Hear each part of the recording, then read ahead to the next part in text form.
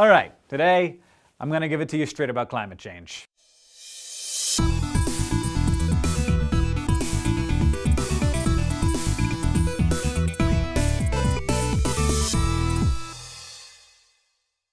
Perhaps you've heard of it, like on TV or something. At this point, I think we're all pretty much at saturation on climate change. For the past 10 years, it's been all day and all night on the news. Climate change is a global warming trend. Climate change. Global warming. Climatic changes. Climate change. Climate change is real. Climate change is coming to blow up your house and eat your dog. So basically, I'm not gonna be needing that anymore, and I'm not gonna be needing that. But what does it even mean?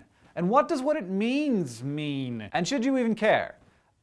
Yeah, you should care. I realize that climate change is one of those things that some people don't believe in. Specifically, there are people who challenge the widely held belief that it's getting hot in here, which I think was firmly established by Nelly in 2002, just before he requested that we take off all our clothes. And that, unfortunately, turns out to not be a particularly effective strategy to combat global warming. Fun, though. Actually, some of the deniers agree that it's getting warmer. They just disagree that the cause is the way that we, as humans, live our lives. Which is understandable, I guess, because who wants to believe that their actions are hurting other people in the world and other generations as well? You know, besides rational, responsible, adult people who want to do the right thing, if at all possible. And what are we doing that's so wrong?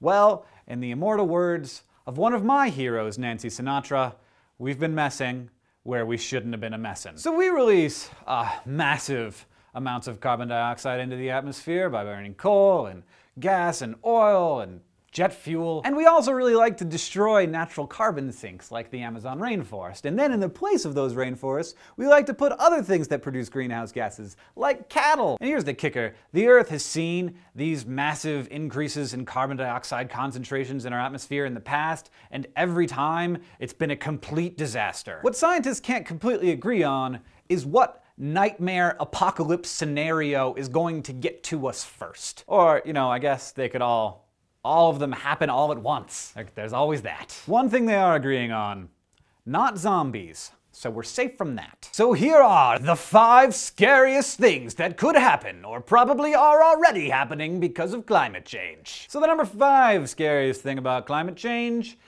everything is just getting so confused up in here. So people talk about global warming, they're basically talking about the fact that over the last 100 years or so, the average temperature of the Earth has increased by about 1.5 degrees Fahrenheit. And most of that increase has happened in the last 30 years or so. So here's how you should be thinking of the Earth. It's a beautiful, precisely calibrated and self-regulating machine. And it's more complex and amazing than we will ever be able to understand. Seriously, guys, it's a friggin' masterpiece. But let's say that a terribly intelligent group of animals on its surface starts to drastically alter the composition of its atmosphere. In that case, all of those elegant and beautiful self-regulating systems start to go all screwy. Stuff that seems totally inconsequential, like rain falling a few weeks later than it otherwise would, can affect when the streams are full, which changes when the plants bloom, which changes when the insects hatch, and that could affect historically synchronized pollination of crops, and fish spawns, and bird migrations, and water supplies for drinking and irrigation. What we're seeing now, with just over 1 degree difference in the temperature of the Earth, is significantly affecting our weather already. Some places are flooding, some places are experiencing record droughts, we're seeing ice caps melting and the historic ranges of animals and plants either shrinking or expanding. I mean, check it out. In the past 10 years, they've actually had to change the little maps on the back of seed packets to tell you when to plant your cucumbers. The worldwide redistribution of growing conditions and fresh water. Because, you know, you have air conditioning. And so it's not too big of a deal if the world gets super hot, but you know who doesn't have air conditioning? Cucumbers and cows and other stuff that we like to eat. Those things have to be outside. That's how they work. And so they care if suddenly everything gets super hot and dry. And right now, a lot of the wealth and a lot of the people in the world are distributed in the places where there's really good growing conditions. And as the Earth continues to warm, places with historically really amazing growing conditions like Central California could become lifeless hellscapes. And that would be a perfect habitat for zombies, but not so good for cabbages and strawberries. And by the time we reach something as subtle as a 3-degree increase in global temperatures, which scientists say could happen as soon as 2100, Saskatchewan could be the next Central California. And all of the Fertile Crescents of the world may stop bringing forth their marvelous bounty. And what always comes along with poor growing conditions and drought? Well, you get famine, and you also get his brother horseman, war. In case you didn't hear, back in October, the human population hit 7 billion people, and every single one of them wants to eat food. And when people get really hungry, they start to hurl little hunks of metal through each other's bodies, which is one of my least favorite recreational activities of humans. So famine's pretty scary, and so is number 3, which is displacement and mass extinctions due to sea level rise. So you've probably heard of this one, because it affects all the cool kids like polar bears and people who live in Brooklyn. So it's getting hotter, right? And all that precious fresh water that's locked up in the polar ice caps is melting. So like right now, as I'm eating this Hot Pocket, I love Hot Pockets. Have I told you I love Hot Pockets? There's some polar ice cap melting. And now, it just keeps happening. Oh, thank God. That's good. This is why they fake eat in television shows. But screw that. So there's enough water locked up in the ice on our planet that if it all melted, we'd pretty much all be in some serious trouble. Here in the US, we can expect to see New Orleans underwater, parts of the Bay Area, a lot of New York City, but worldwide, it's actually looking a lot worse than that. Entire island nations like the Philippines and Indonesia would lose all of their fresh water supplies, and it's possible that they would need to be entirely evacuated within this century. Many of the largest countries in the world, like Bangladesh, Vietnam, India, and China, all have very high populations living in very low-lying urban areas. And all of that is to say nothing of the diverse and vital ecosystems that could be completely destroyed in the event of a large magnitude sea level rise. Though I think Miami would make a pretty sweet artificial reef. I'm sure the octopi would love it. The acidification of the world's oceans. Basically, carbon dioxide is water soluble, which means that as the concentration in our atmosphere goes up, so goes up the concentration in the ocean. So the oceans have a deal with the atmosphere, which is that all the carbon dioxide that the plants on the earth don't want, the ocean will suck it up for plants and animals in the ocean to use. And the animals in the ocean use that carbon dioxide to create their bones and their shells and their pearls and whatever, and then when they die, all that stuff falls to the bottom of the ocean and becomes rock. This is great, we're getting rid of carbon dioxide. However, when carbon dioxide dissolves into water, there's a chemical reaction which slightly lowers the pH of that water, and a lower pH means it's more acidic. And it's not a super huge change, but it turns out that a lot of the animals in the ocean, especially the ones at the bottom of the food chain, really require a very specific pH. So the carbon dioxide gets dissolved in the water, the pH goes down just a little bit, and guess what? It's mass extinction time again! Which is like a party, except with 70 to 90% fewer species on the planet. I'm sorry, are you doing okay? I know this episode's been kind of a downer, but we've only got one more horrible, scary thing to go, and that's shutdown of the global conveyor belt. So unfortunately, I don't have time to get into this topic in all the detail that it deserves, but if you want to Google it, just look up thermohaline circulation. The thermohaline circulation is awesome, and it's a huge reason why our planet can not only support so much life, but also such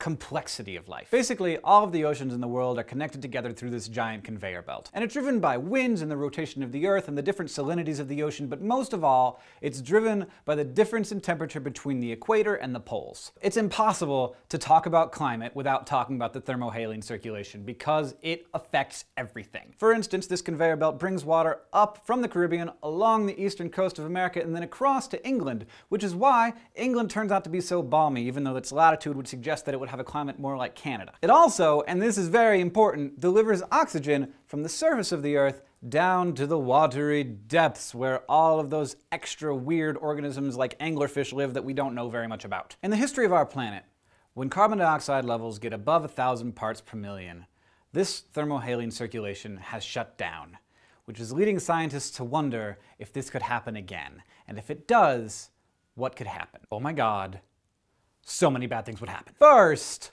all of the weather in the world would change or stop or something. It's unclear exactly what would happen because all of the models go totally screwy when you shut down the thermohaline circulation. But basically, it would be dramatic and probably catastrophic. Secondly, the oceans of the world would become a big, stagnant puddle, except for some of the stuff that's living on the very surface. But most of the ocean would become a freezing, black, dark, deep, oxygenless place.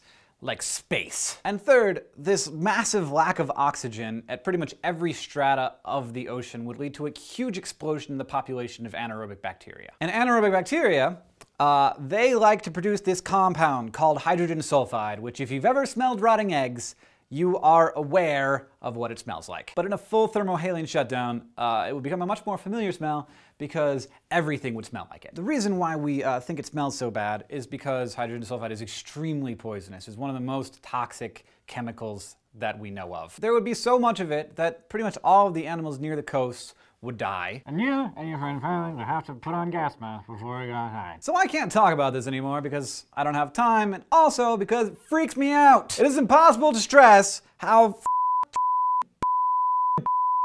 this would be. So if you're here for a worst case scenario, there it is. Everything dies and the entire Earth smells like 20 billion rotten eggs. And guess what? That is still not enough to convince me to stop eating meat and driving to work and flying to the East Coast to see my family. And I have no idea why that is. But I bet that there are some very smart social scientists working on that issue right now, trying to figure out why we are all so stupid. And hopefully, they'll figure it out soon. Thank you for joining us here on SciShow. You can connect with us on Twitter or Facebook, or right down below in the comments. Right here in like pants area. Am I pointing at the right place? Yeah, okay, good.